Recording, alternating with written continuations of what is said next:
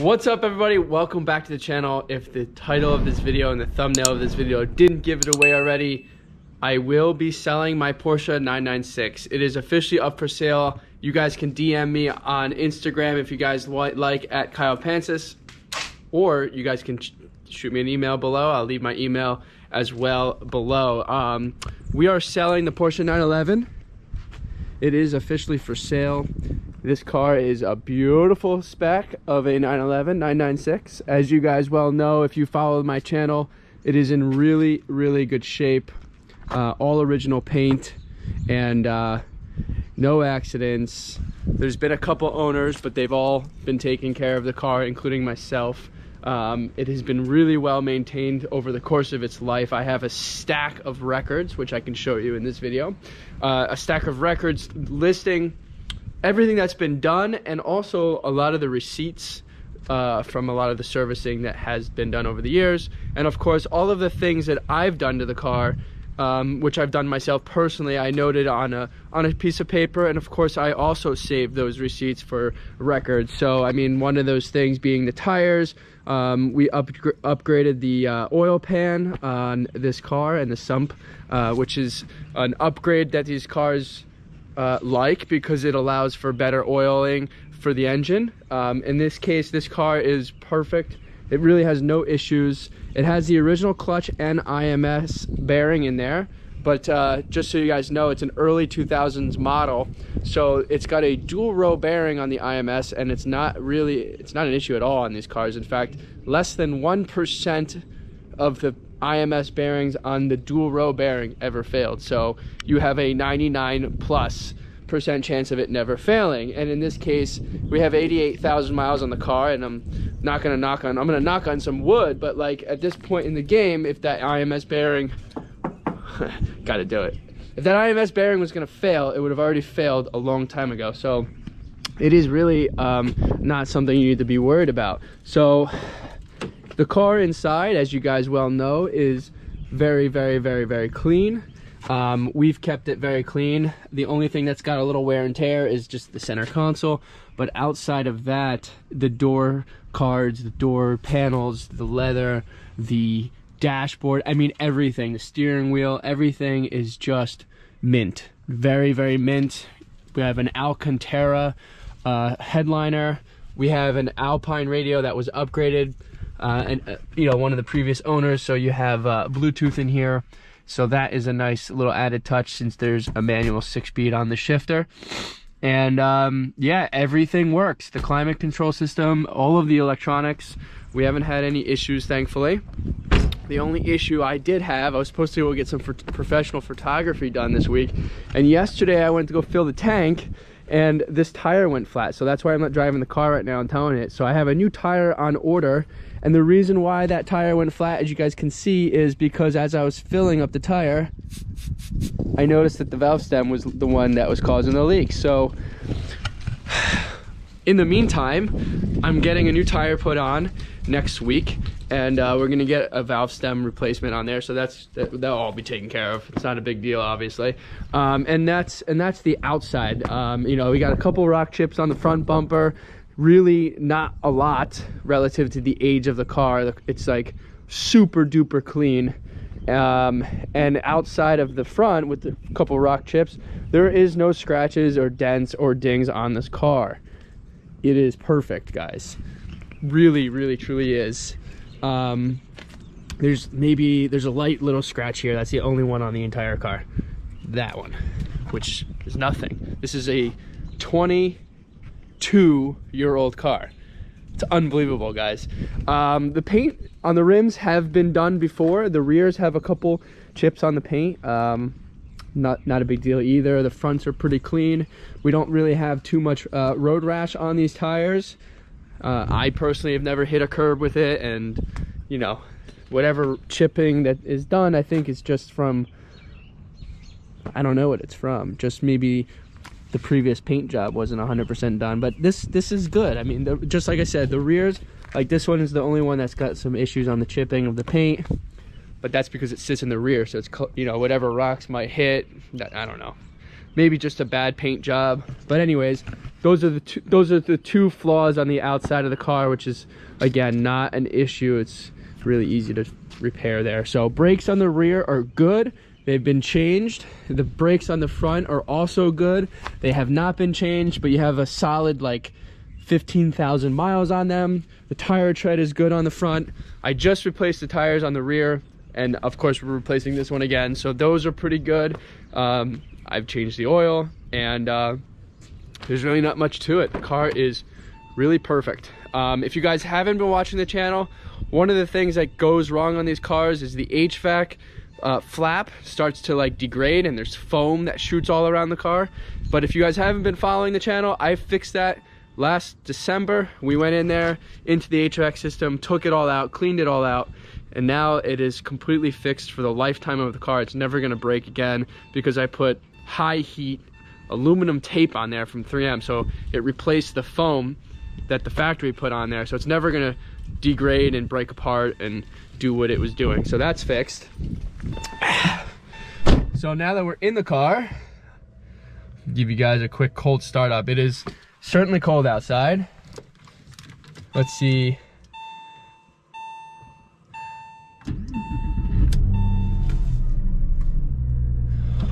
There are no lights, as you guys can see. We have a seatbelt light, our parking brake light, and then that light there just turns off as soon as you start to move the car. So there's nothing to worry about there. 88,422.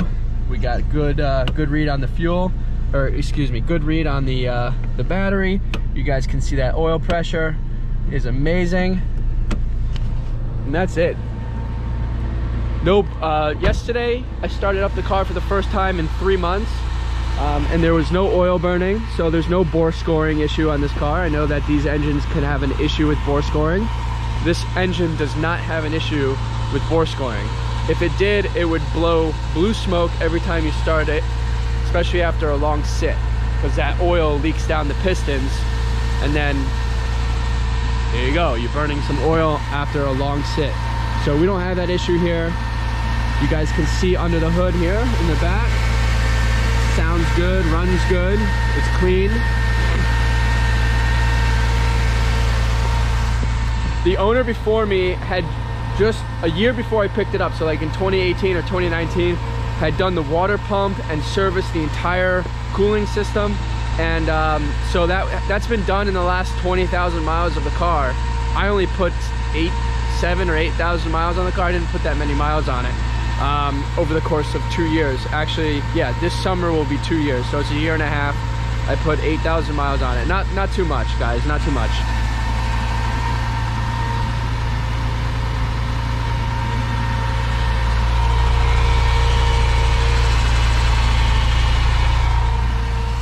So clean title in hand. I love this car. The only reason why I want to sell it, guys, is strictly because it is such a nice car, and I don't want to ruin it, and I want to track a car, and I don't want to track this car because, like I said, I want something a little bit younger that I don't mind abusing a little bit. This is just a real, this car is like really becoming a classic. I know a lot of people say it's like they're built for the track, and they are, and it runs really well on the track, but it's such a nice car. It's beautiful, and I want something that has a little bit more youth to it, that if I beat up a little bit, I don't feel so guilty because it's not a classic. And this belongs in someone's possession that wants to drive it on the weekend, enjoy it for what it's worth and what it's built for, and not destroy it. You know, like, the track doesn't destroy your car, but you know what I'm saying. I just don't want to have that guilty conscience of if something happens. It's such a beautiful car. So let me show you the stack of records. All right, guys, so we're in the frunk here, and you guys can see we have the original spare tire, which is got really good tread on it. It's never been touched. Nice and clean up here, very useful. If you guys want to do like a weekend trip, you can definitely put a couple bags in there. So here it is. This is what I was given with the car, the original glove box material, you know, from the factory. User manual, which is sweet. Gonna actually put that right here. in a good spot.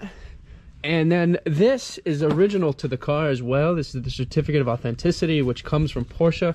It has the original letter from October 2002 when the car was, I guess, purchased. And then all of the Carfax. This is a Carfax from, let's see what the year is on this.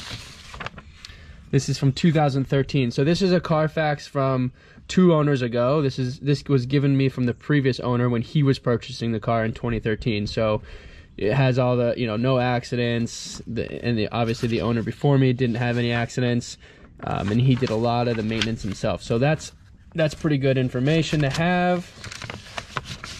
And then here is the list of all of the things that were done and the dates. So that was mine, right? 1, 2, 3, 4, 5 things I've done, small stuff. And then the previous owner had this car for like 5 years, I want to say. So he had done an extensive amount of work himself, and he had listed all of the work and the miles. Just really, really nicely kept data on this car. Really awesome, guys. And then of course all of the receipts going back to 2013 on this car. You know, here's something from 2015. Even further back, this was dated on, I don't know where the date is on that, but it's a long time ago. So it has a nice record to the car. It was not abused at all, just straight up no abuse. And that is really important, because obviously you guys want to know where these cars come from. And I know I've done some videos on the car on my channel, and also you guys can see this is the original sticker on the hood. So the hood is original, just to prove my point of no accidents. You guys can just see how beautiful the paint is.